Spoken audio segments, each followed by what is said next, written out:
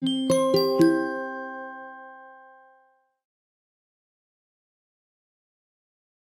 you sell a wide variety of products with various weights, large dimensions, or different shipping origins, you may need to customize your shipping charges extensively. That's where the Shipping Override template can help. You can set up a shipping override template to charge a unique flat rate for individual SKUs, charge an added rate for individual SKUs in addition to the rate the standard shipping model uses, designate regions where certain SKUs can or cannot be shipped. For example, if you sell electronics, you might not want to ship a 200-pound television to Canada. You can find the Shipping Override template using the search bar in the top right-hand side of Seller Central.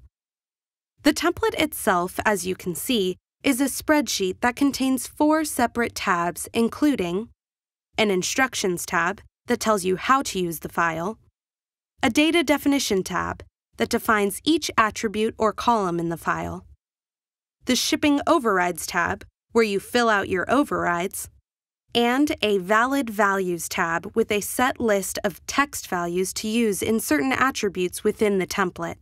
Let's take a closer look at how to fill out the attributes in the Shipping Overrides tab. In column A, list a SKU that needs an override.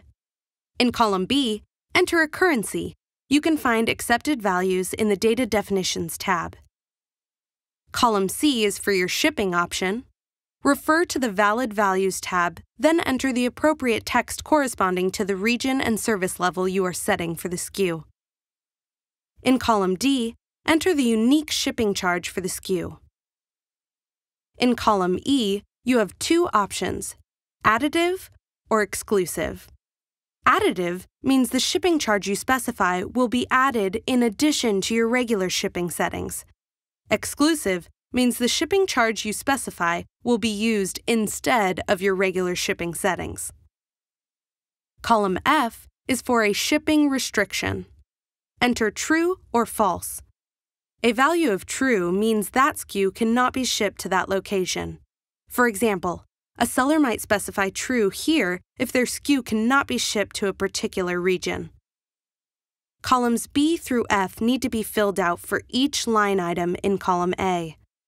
The settings from one row will not copy to the next. Note that each region needs to be set up individually. For example, columns B through F would be filled out for the first region, G through J for the second region, K through N for the third, O through R for the fourth, S through V for the fifth, and W through Z for the sixth region. You'll notice the template only extends to column AA. If you want to apply the override template for more than 6 regions, include another row for your SKU, listing that SKU twice in column A, so that you can apply additional regions for that particular SKU. Finally, column AA has only 2 valid values, update or delete.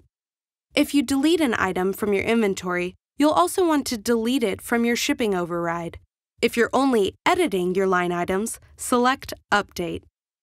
Once you've completed the shipping override template, save it as a text tab delimited file. To do so, click File, Save As, and under File Type, select Text Tab Delimited. Consider adding dates to your files in case you ever need to resort to an earlier version.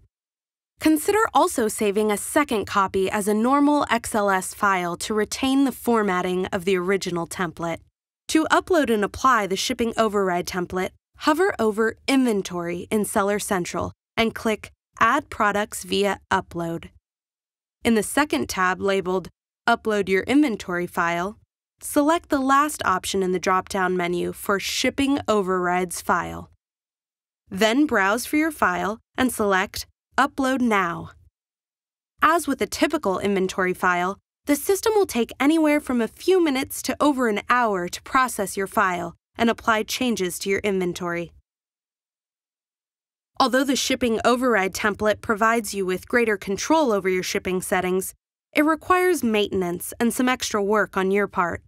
Each time you upload new items that require an override, you'll need to add them to your Shipping Override template.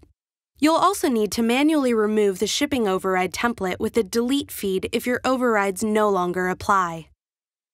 For more information, search for Shipping Overrides in Seller Central Help.